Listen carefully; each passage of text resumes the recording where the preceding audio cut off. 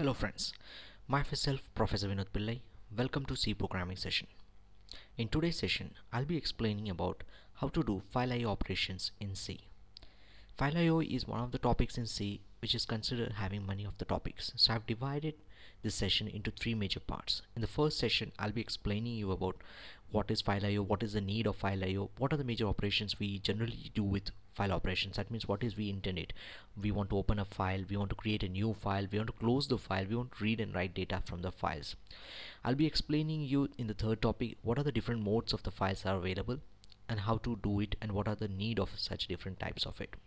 The fourth and final step will be seeing a simple program in which we'll be able to write data into the files and we'll be able to read that data. That will be data is of type of integer.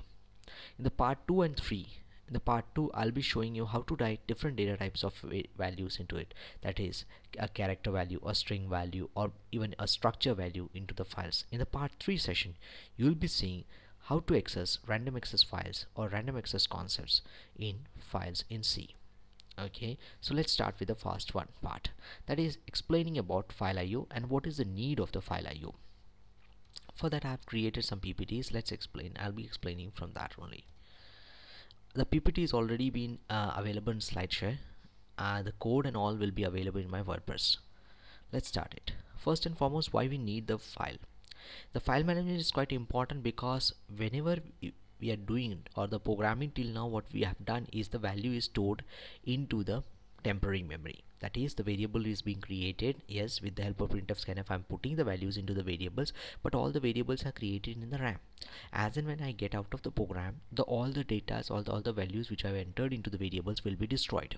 Okay, for example, if I want to enter 500 students data and on the basis of that I have to generate some result, then what happens is the day one, if I sit and I enter suppose 20 or 30 students data, as the day ends I exit from my program, all the data which I have entered, that is in the day 1 to 10, will be lost for the second day. So in the second day I have to again start from 1 to 10. So only solution is, instead of storing the data into the RAM, or you can say into the memory, we have to convert or we have to store the data into secondary storage memory, that is on hard disk, with the concepts of files. So that we have understood that if you want to store the data for longer run and you want to take the data and do some processing, in that cases we have to store the data into secondary memory storage, that is with the help of files we can do it. Okay, so something we have understood that we have to use files for storing the data. Now question comes, how we'll do it. C has provided the library and C has provided the header file with the help of which we can do this thing. File is a structure pointer available. We have to create a pointer of file structure which is there in stdio.h. I don't want you to get confused right now with the concept. Only thing you have to understand, if you don't understand structure, please refer to one of my videos in which I have explained how to create structures and what is it. File is a structure which is an inbuilt structure created in stdio.h header file. So if you want to do any file operations, you have to first and foremost create a pointer of file class. Okay, and you have to include the stdio.h, which is already been included in most of the cases. Now what are the major operations we are expecting from files? Before going into that, I hope so now you're clear that what is the need of files. Now let's understand what are the major operations will be intended to do with the files in C. So if we go into that topic, let's get back into the PPT. Okay, so major operations, what I'm expecting is creating a file, opening a file, reading and writing data from file, and closing a file. Rename and deleting the file will be shown in the part 2 section. Okay, so let's concentrate on these topics only, that is how to create a new file, how to open a file, and how to read and write, and finally after the operation is completed, how to close the file. These are the major operations anyone would like to do with the files. First and foremost, as I've said, you have to create file pointers.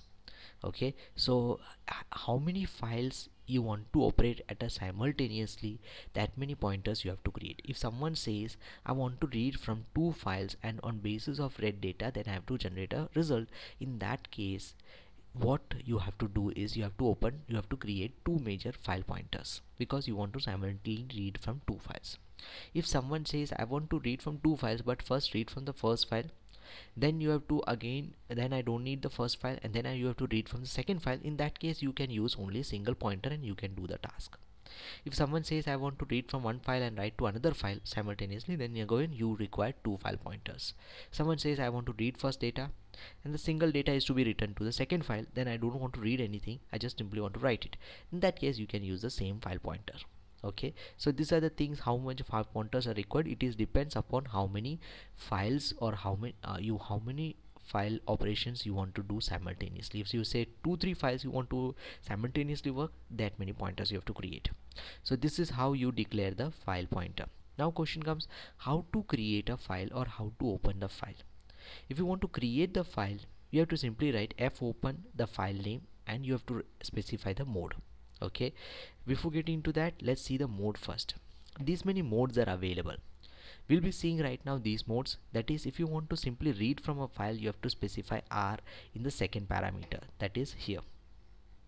I'll show you in the codes, you'll understand more in detail in that. If you want to write a file, if you want to, someone says I want to write this data to a file, then you have to open the file in write mode. If someone says file is already there with some data, I want to just add some data into it, then you have to open in the append mode. If someone says he's working with binary file, then in that case you have to specify the mode, that is RB, WB and AB. If someone says I want to open the file and read and write both, then R plus will help it. But here you have to remember, it will not create a new file R plus. It will just open existing files where you can do both the task. If someone said W plus, that means it will create a new file, but you can read and write both. Similarly for append and similarly for R plus W. I hope so you have understood for R plus W what it will be. Okay, let's see the code. It will be more easier for you to understand. First and foremost, to create a file, you have to, or you read from a file, you simply have to create a file pointer. That is first and foremost. Okay, because file is a structure variable which is there in std.h, so I don't have to include any other header files. Second comes is to create a file. To create a new file, simply you have to say fp equal to fopen whatever file name you want to specify and what mode. Because you want to create a new file, so I'm specifying w will create a new file with name as 1.txt. So question comes, what happens if 1.txt is exist? Then it will delete that 1.txt and it will create a new file. So anyhow, if you put it as w, all the old data will be deleted and a new file will be created.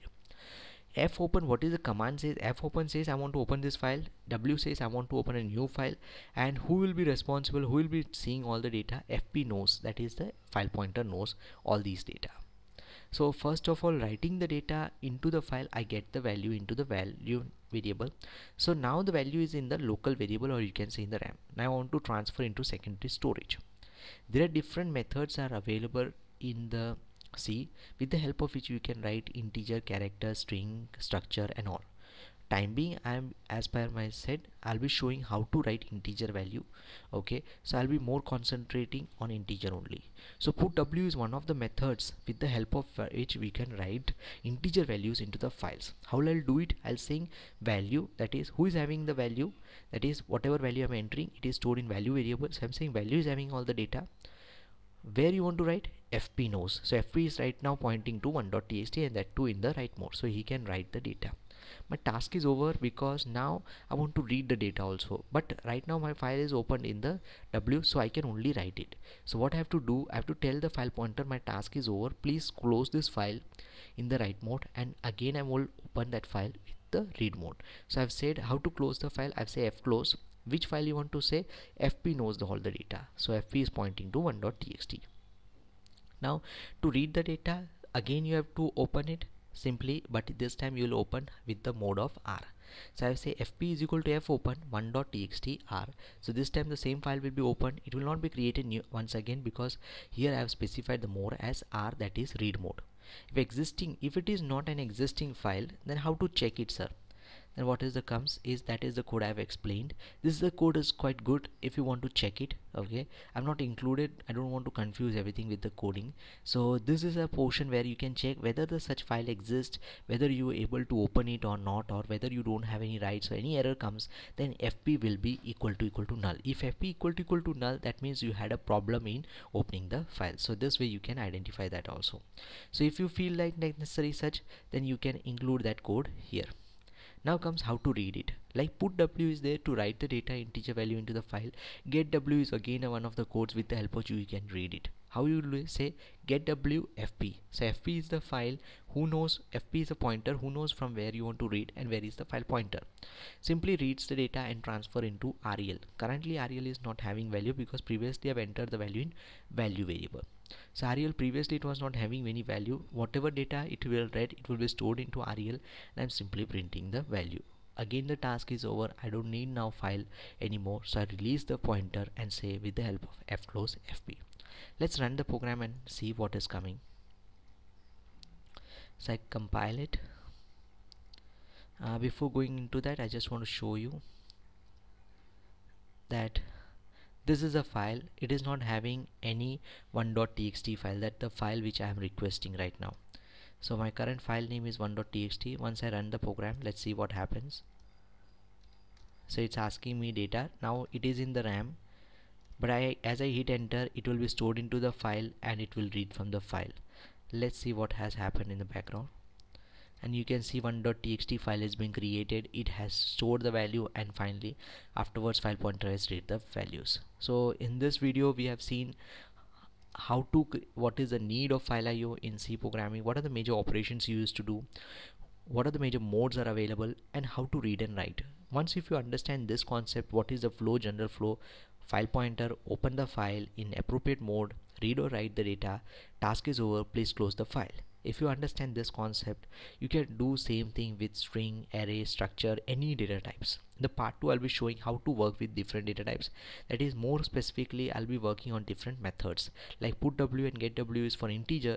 Similarly we have sprintf, fprintf, readf, right? Different functions are there for different data types. I hope so I've cleared the doubts. If you still have any queries, you can post comments into this video, or else you can email me, or you can find all the codes regarding to this into my blog, that's vinodthebest.wordpress.com. Don't forget to subscribe this video. If you like this link, please share this video with your friends. Thank you and have a nice day.